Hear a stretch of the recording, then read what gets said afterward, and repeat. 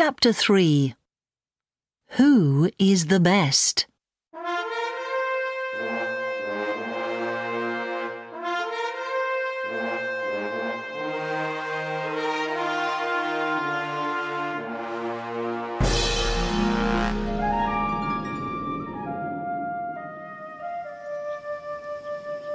Soon, Hermes and the goddesses meet Paris. Hermes gives Eris's apple to the young shepherd. He tells Paris all about it. Now look, and please tell us, who is the most beautiful goddess of them all? He says. The three goddesses smile at Paris. Choose me, Hera says. and you can be a great king of many countries. Choose me, Athena tells him. and you can win all fights and learn great things. Choose me, Aphrodite calls. and you can marry the most beautiful woman. Paris gives the apple to Aphrodite. At once, Hermes and the three goddesses leave for Mount Olympus. Not long after that, one of King Priam's messengers visits Mount Ida.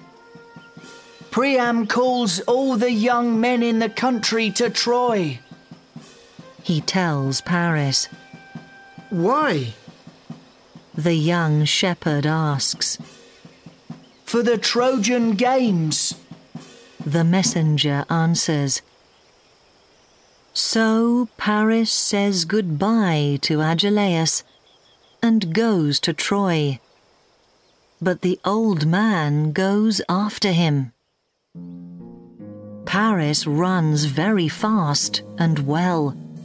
He is the best runner in the Trojan Games. King Priam gives the first prize to him. What's your name? The king asks. I'm Paris, The young shepherd answers. and I come from Mount Ida. Priam suddenly looks at him differently. Are you my son? He asks. Agelaus is standing near them. He quickly tells the king everything. Priam is very sorry for his past deeds, so he is not angry with Agelaus. Paris, my boy, you're alive. He cries happily. You must come home with me. So Paris goes and lives in Troy with Priam, Hecuba, Cassandra, and Hector. Then one day, Priam says, Son, you must go at once to Sparta in Greece. You must visit the Spartan king, Menelaus, for me.